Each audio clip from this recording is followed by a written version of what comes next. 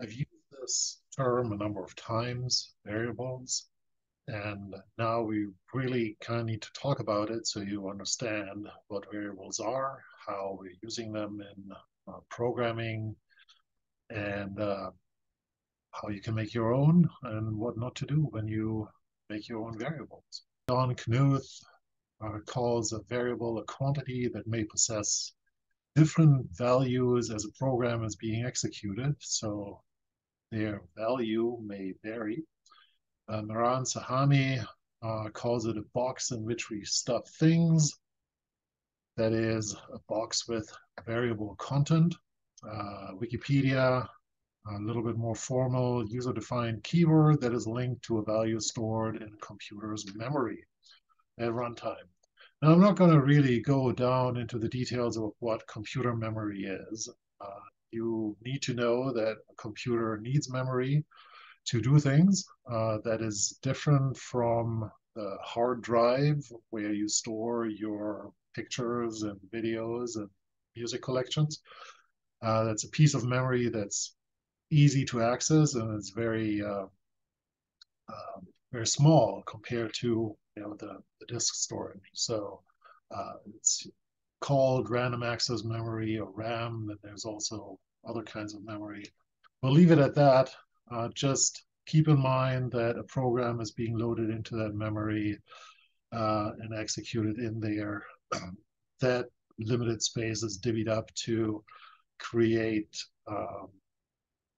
space for variables, etc. And if your program needs too much memory, your computer is going to slow down because then it needs to store things elsewhere and kind of pull things back in.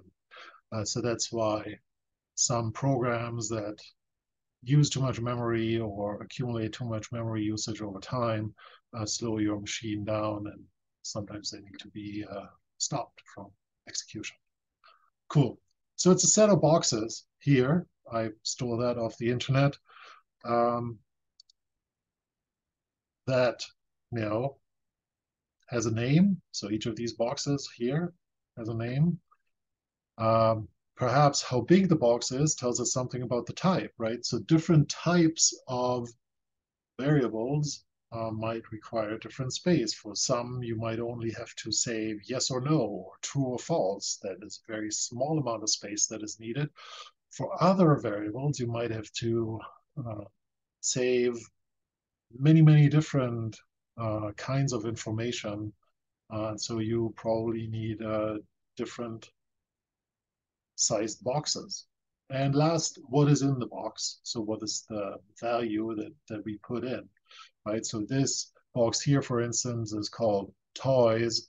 It is of a pretty large size, but we still don't know what kind of toys are in there until we open it up and look inside. So that's really the concept of a variable. How or what do we call the box? How big is the box? What is in the box? So we think of a name, a type, and a value when we talk about variables. And you can see that they can live peacefully next to each other. And if you think of this image here as computer memory, right, they're probably aligned in similar ways to reduce the number of kind of empty space and make most efficient use uh, of of the available memory. So it's like a Tetris game, if you remember that. Cool. So let's go through these three concepts of name, type, and value and talk a little bit about what that means. So if you give a name, it must be valid. There might be rules in your programming language.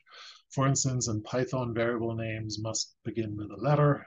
They can be followed by any combination of letters, digits, and underscores. They are case sensitive and do not use any kind of reserved keywords that are parts of the language.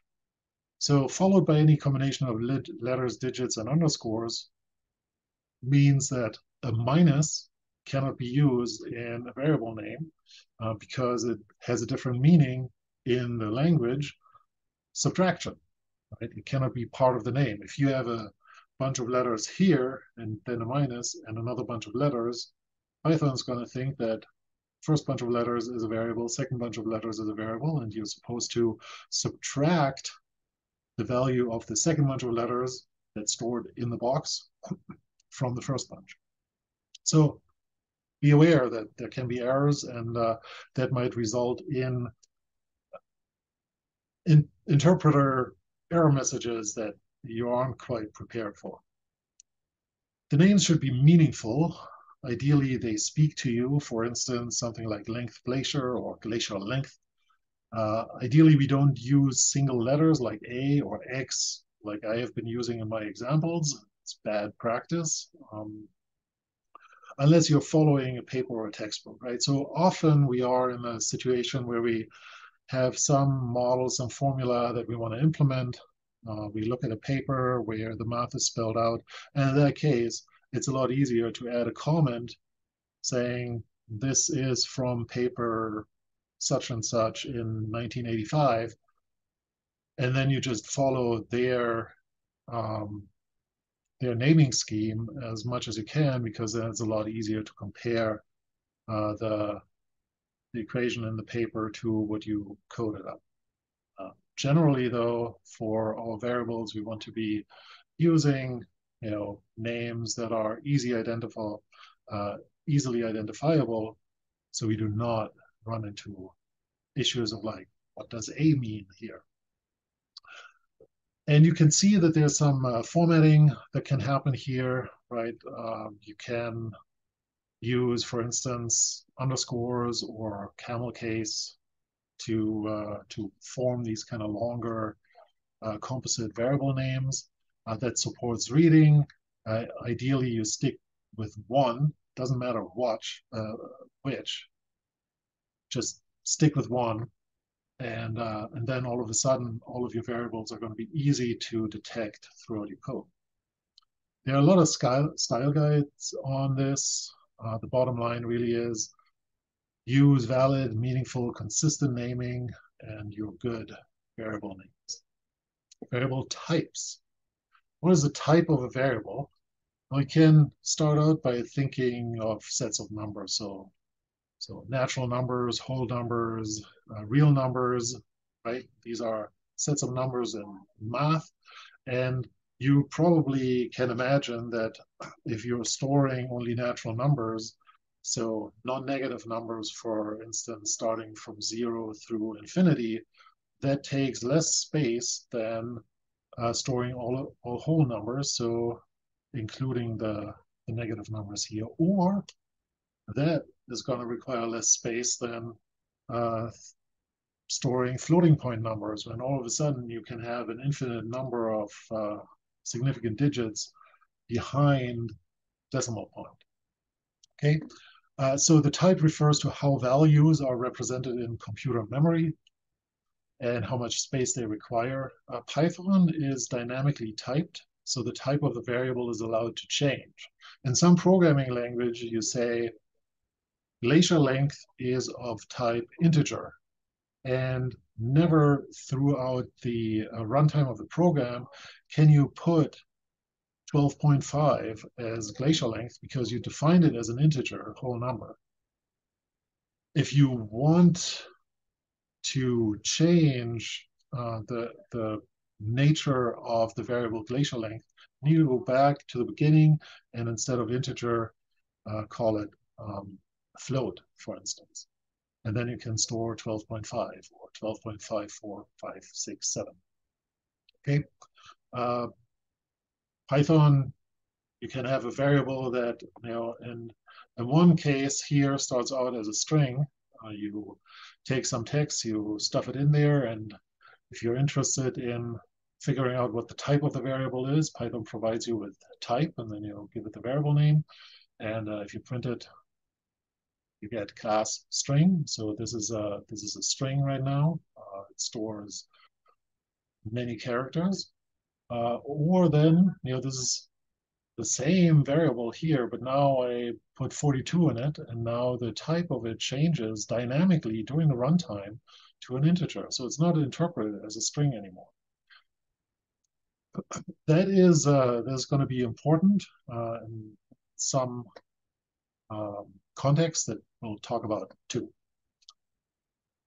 Next, there are two kinds of types. There are primitive built-in types that come with Python, for instance, Boolean, integer, floating point, complex. It has a built-in type for complex numbers. The current total list of existing standard types is behind this link. You can go to, or you can just search it. And then there are non-primitive built-in or self-made types. So sequences, iterators, classes. Classes are often things that we make ourselves. Those are more complex types of variables that come perhaps with additional functionality, for instance, some way to access different elements or add elements to a list of values. Okay, the bottom line here is that dynamic typing allows you to get away with not knowing much about types. So if you start out with Python, you really don't need to understand types very much until you do need to understand it. So here's a very made up simple example, but I'll give a variable x the value 3, variable y as the value 12, and then I say c is x plus y. Well, you might call that idiotic because clearly this is a string and this is an integer. Why would you think that you could add them up, right? And this is what the interpreter here tells me. Clearly made up example, but think that in some context in your program up here, you're defining x as 3. And then there's a bunch of stuff happening here that you don't care about. And then in the next line, you're reading y here from a file. And maybe everything is being read as a string. So in your mind, everything that's in that file is integers. So you shouldn't have any problem adding x and y. So that's why you write this down here. But again, now this is your semantic mistake. You did not consider that Python might interpret the stuff that it reads from a file as a string, hence turn y here into a string, which is great at runtime. Like everything works, right? It only fails when you all of a sudden try to do something with x and y together. And then it tells you that you can't add string and integer. And all of a sudden you're left wondering why the variable y here is a string. And then you have to go back through a lot of code to figure out where it was first defined and so forth. So made up example, but very real, happens quite often. Be aware of the dynamic typing. Don't panic, and you'll be good. Okay, last point is value. What is the value of a variable? It's the thing we put in the box. It could be 23, could be pi, to some precision, right? False, true. The value can and really should change during the runtime of the program. If it doesn't change, if the programming language provides you with that, you could use a constant, right? You could define pi to some precision as a constant, and then the program could handle that, or the programming language, the interpreter could handle that somewhat differently. So in general, if you're declaring a variable and assign a value, in general, you might have to give some type or not. There's a name here, and then that gets assigned the value, or you could have a type and a name, and then some kind of expression. So expression could be, well, like we had in the slide before here, right? An expression, for instance, is x plus y. C doesn't exist yet. It's being made here. And the expression that makes the value of C is the addition of x and y. Cool. In Python, simple example here is my new variable is 10. In the shell, a TC shell is different from other shells that we get to later in the course, is you need to use the word set. Then the shell interpreter knows, oh, this is a variable that's being made and expects a value here. Okay. To access the values, which is also called dereferencing, you simply use MyNewVar anywhere in your program. So we've done that already with X and Y in the previous slide. In the shell, you have to use a special character, the $sign, to identify that there's a variable that is coming now. Okay? Simple to remember.